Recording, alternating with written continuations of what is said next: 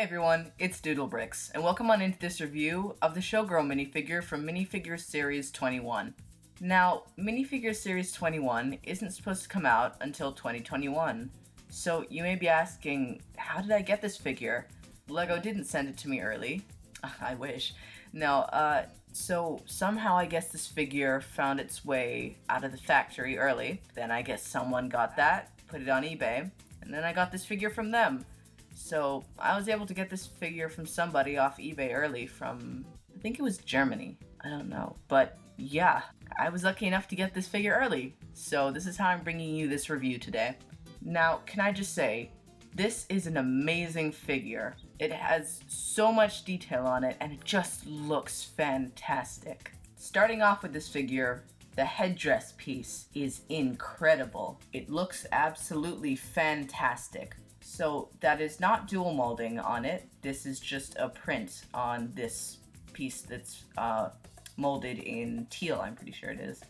So it's not dual molding, but the print is really high quality. I don't really see any transparency there, and it looks fantastic. In the front here, she also has some sparkles that are metallic, and they look really great and sparkly. The molding for her headdress piece is just so incredible.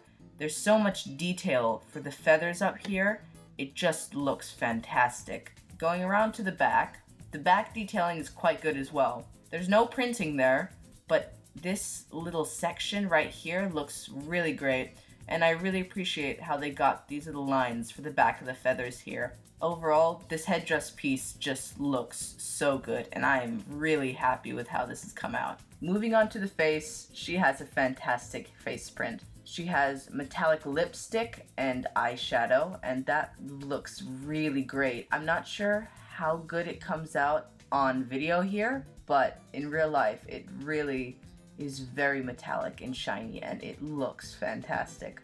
She also has some sparkles at the sides of her eyes right here, and she has just a really nice smile and overall look. And I'm not sure if you can see, but she actually has two colors on her eyeliner. Bluish silver, and then it goes into a kind of rose pink, and that looks really good. She does have an alternate face print as well. This is also a fantastic face print. She has the same metallic lipstick and eyeshadow and little sparkles on the sides, and it's more of a singing or belting type of face, and it looks really great. They got the emotion, I guess. They captured it really well with this, and it looks fantastic on the figure. Moving on to the torso, she has more of those metallic sparkles on the front of her chest around here and going all the way down. You can't really see it too well with the lighting right now. There we go. It really, when it catches the light, it just really looks great. She also has a purple belt, I think that is.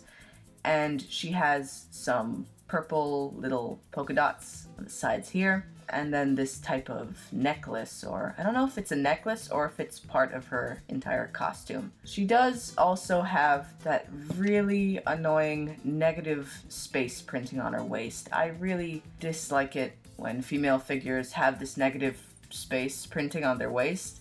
Something to note is that a lot of the female figures in Minifigures Series 21 don't actually have this negative space printing, so I'm really happy about that. This one does, but seeing as not all of them do, I'm more okay with it. Moving to the back of the figure, the printing is a little bit, it's quite washed out on the back here for her back, but generally I'm okay with it here, more so than if it were on the face, because you're not really going to be looking at the back of this figure that much. You're more going to display it from the front. She also has printing for her shoulder blades, which I find to be a really cool detail. She has more of the metallic sparkles on the back right there, some on her belt, and more of the purple polka dots on the side, and then the negative space printing. Moving down to the legs, she has more of the purple polka dots on the side here, and more of the metallic sparkles on the waist part, and then going down to the legs. She has some of the metallic sparkles on the tops of her boots here. I also really appreciate that they added printing on her waist piece here as well. I know it's not the rarest thing ever, but I still really appreciate it when they do it, and they've done it very well here. She also has dual molding for her legs, which I really appreciate them doing, and the little prints continuing it up to make it look more like boots. No side leg printing, but that's quite acceptable for the, detail in this minifigure. Around the back, nothing, but, LEGO never really prints on the back of legs, which would be kind of cool. But yeah, overall, great leg prints. It looks really fun and just sparkly, and I love it. She comes with an accessory, which is a mic and mic stand. Overall, I think it's a pretty good accessory. It has printing on the end of the mic. It's a little bit off center up here. Don't know if you can see that, but overall, it's not really a huge deal for me.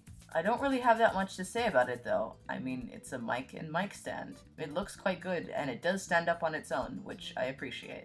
Overall, this is a fantastic figure and really gets me excited for Minifigures Series 21. The quality on this figure is so high, and I really have a feeling that the other figures in Minifigures Series 21 are gonna have just this level of quality.